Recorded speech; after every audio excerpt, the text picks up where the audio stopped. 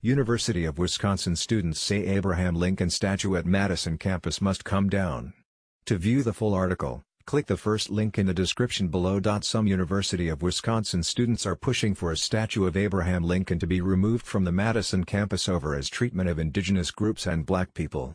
The Black Student Union and the Student Inclusion Coalition, both student organizations, called for the statue's removal in early June, despite Lincoln ending slavery in the United States. The Black Student Union argues Lincoln's legacy also includes several actions that harmed people of color. He ordered the largest mass execution in U.S. history -38 Dakota men by hanging, and signed the Homestead Act, which gives settlers land forcibly taken from Native Americans, the Wisconsin State Journal reported.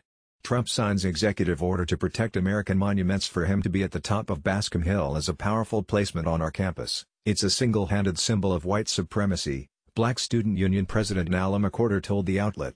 Opponents, including UW-Madison Chancellor Rebecca Blank, have voiced concerns about how far the targeting of historical figures can go. In a statement to the newspaper, she acknowledged Lincoln's complex legacy.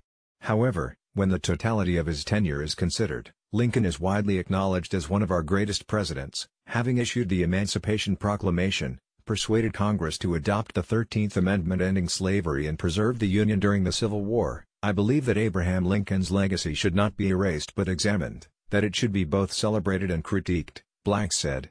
The backlash against statues and monuments of controversial figures has intensified in the weeks following the death of George Floyd amid a racial reckoning across the country.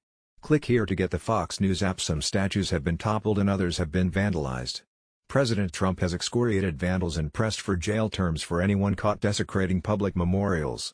To view the full article, click the first link in the description below.